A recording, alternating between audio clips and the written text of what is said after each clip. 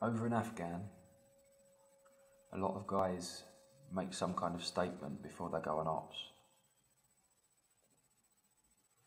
Especially if there's a chance they won't be coming home.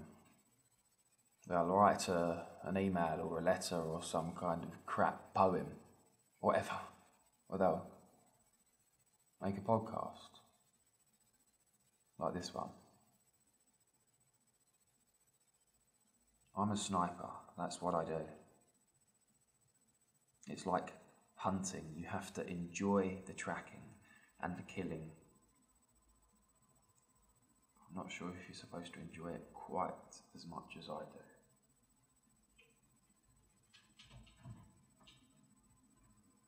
Bryn says I need help. No matter how much you want to go home, when you're there, everyone drives you mad. They don't understand. No one does. Look, it's going to take more than counselling to stop me from going where I'm headed. Caro. She says she don't do love. I don't either. She's just the closest thing I've got to it.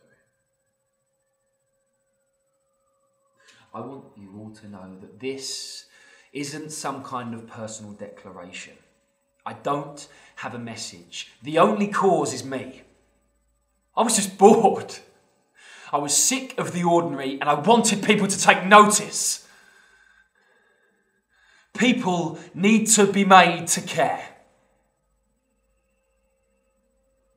So what better than a bit of death and carnage to get the point